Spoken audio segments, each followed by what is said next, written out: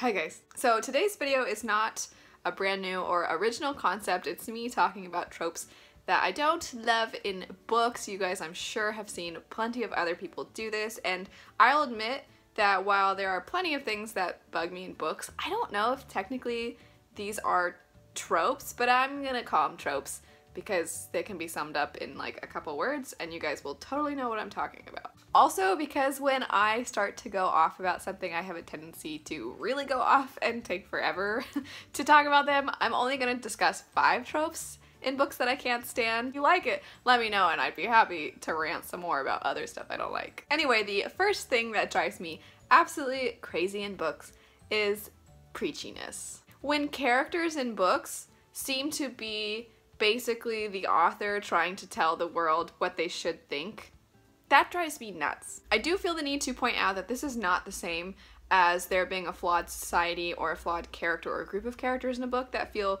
one way and then people automatically associate that one feeling that the characters have to the author and think that's what the author believes. That's not quite what I'm talking about. I'm talking about when authors very clearly are like, this is why this is the way it is. Come on, please, you random person who writes books, you don't have all the answers. You don't have all the answers in the world. Another thing in books that I can't stand is when characters are like, I can save myself, but really they can't save themselves. It's no surprise this is, I think, stemmed from the fact that in so many stories for so long, like the princess was rescued by the prince. So now it's like, oh, we want the girls to rescue themselves. They don't need a man.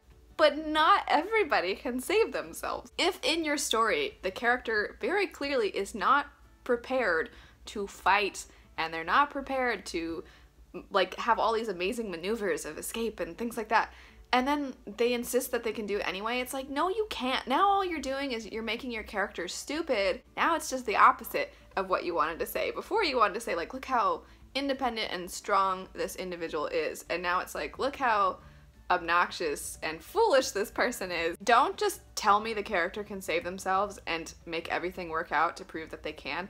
Actually show me that the character knows what they're doing, that they're skilled, that they have expertise. The next thing that drives me crazy in books is when characters feel guilt-ridden for way too long. It really isn't a big deal to me at all if characters recognize that something happened and they might have potentially played a role in it, but I think most of us can, you know, we can think of multiple stories where something happened and a character feels awful about it and they're like, oh my gosh, this is all my fault. If I just hadn't done this, if I just hadn't done this, which is a very realistic reaction for human beings to have, and I like it because it's self-reflection. But when it goes on and on and on and on and on, at some point I'm like, ugh, like, get over it already. Because let's face it, even if it was their fault, just dwelling on the fact that it was their fault is not making things better. It's not making anybody's lives any bit better than they were before, so why don't you get off your butt and try to like do something about the fact that you messed up before so that things won't be as bad now. The worst is when it's not actually their fault whatsoever. Like, okay, they feel that they were very strongly connected to whatever event transpired that was bad, but really they were very loosely involved in it, if at all, but they still decide in their own brain that it was their fault. I do not like when that goes on for a really long time, because if your character starts to just be useless and for no other reason but to just be like, look, now this character's useless so we can introduce these other characters becoming stronger, and it's like, gosh, no, like, I liked that person. Another thing in books that drives me up a wall, it's not really that big of a deal, it's just not for me because I feel like I'm fooled, is when, you know, romance is pretending to be a fantasy book. I don't mind if people like romance. I love a good romance in my fantasy books, but I like fantasy. I want the fantasy element to come first. If I want to read a romance book, I'll wander on over to the romance section. But sometimes it feels like authors have these love stories they want to write, which is great. That's super great. If that's the story you want to write, that's the story you should write.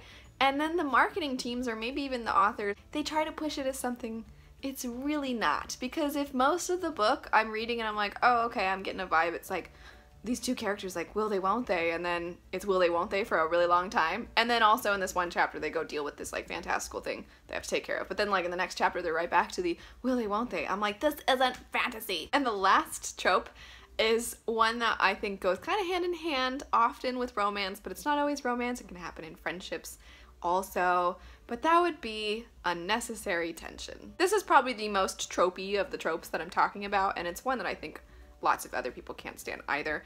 But man, it drives me crazy when these two characters, who maybe you really are wanting to get together, when they finally do get together and you're like, yay, finally, and then like immediately something happens where it's like, oh no, like I can't be with this person, and you're like, why? Because this like one tiny, it's like, wait, so earlier when I was wearing this blue dress and you told me it was the prettiest thing you've ever seen, but really you like red dresses better, you lied to me, I can't trust you. And you're like, this is so dumb.